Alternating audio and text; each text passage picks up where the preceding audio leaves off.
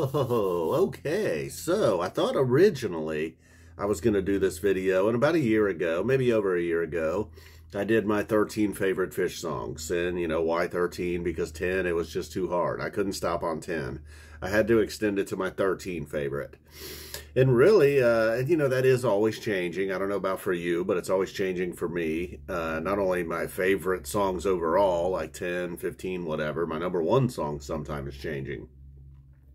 So I looked back, and actually that list has held up pretty well for me here, a year or so later. Maybe Carini might fall out of my top 13 right now, and perhaps Stash would go into my top 13 right now.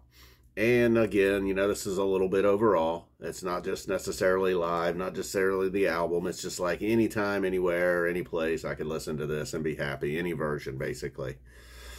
That's how I decide what are my favorite songs. It's hard. It's tough to say. That's also why it's always changing. So we'll just go right now 14 through 25. And maybe I'll continue this with 26 through whatever, all the way up to 100 maybe. All right, so at 14, I mentioned Stash. And perhaps based on this summer, it did have a really good summer. I've always been a Stash fan. I like Stash, but I don't know. This might be the highest it's ever been after this strong summer. Although early on in my Phish listening career, a lot of 95 Stash was strong. So, okay, there we got Stash at 14. We got Fluffhead at 15. Another one, kind of surprised that did not make my top 13. Honestly, a little surprised. Maybe even a little low at this point for even my own list here I'm arguing with already. 15 for Fluffhead. Harry Hood following that up. Again, another one, a little bit surprised, but it's tough. They just got so many great songs. And I felt like, man, I am really kind of just biased towards the old stuff. Not a lot of new stuff in here, but, it's just hard to deny how great that old stuff was. Eventually we'll hit a number, whatever number that is, 36 through 50 or something. Your Martian Monsters and things like that, 555 might start. And I should also mention some honorable mention here before we go on. Gumbo, My Friend, and Destiny Unbound did not make the cut this time. I could have just went on to my top 28, I suppose. So anyhow, where were we? Hood at 16. We got Stash, Fluffhead, Hood, 14, 15, and 16. Now we are on to Maze. At a time, believe it or not, Maze was probably my favorite Phish song. It was when I was real into summer of 94. I mean, Red Rocks 94 and others. Several July of 94s. A lot of 94 and 95 Maze. So that was what I was listening to a lot. That's what it was probably my number one song that Phish had in their bag of tricks. So 17 Maze, 18 Taste. I don't know how most, but I feel like Taste would probably be up there for a lot of people. Maybe others not. There might be times, maybe I'll look back on this in a year and be like, maybe not Taste. But I don't know. I feel like it's always kind of consistently been one of my favorites. Had a good summer itself, speaking of songs like that. And then I put Mike's and Weekapog together at number 8. After 18 Taste, I got Mike's and Weekapog at 19. Had to put those together, really. If I had to choose one, I guess I would choose Weekapog. But then the minute I think that, it's like, well, we're going to live without Mike's? I don't want to live in that world without Mike's. So we got Mike's and Weekapog together at 19. Tube coming in at number 20. Perhaps Tube has seen its heyday. Every now and then we still get a big one. In fact, I believe this summer we did. Tube, a lot of times even maybe a late setter. That could go a little bit anywhere, actually.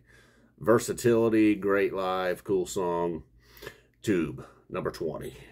21, we got Theme from the Bottom. And again, I feel like this is a bit of a theme here. Songs that had great summers. Maybe that's why they're up here.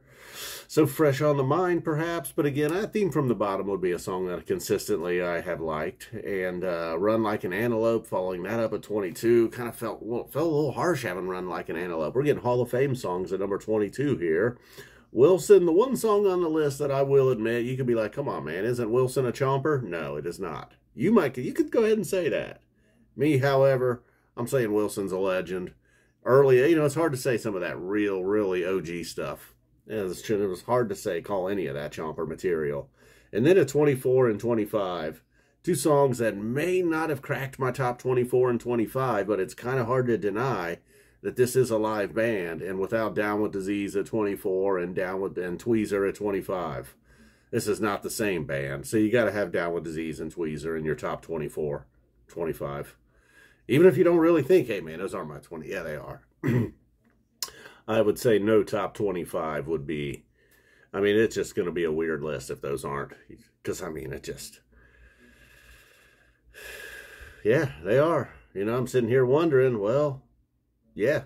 I mean, just pick a Down with Disease jam. It's probably pretty good. You could almost say the same thing with Tweezer. You know, there was a time there when they backed off slightly on Tweezer, maybe.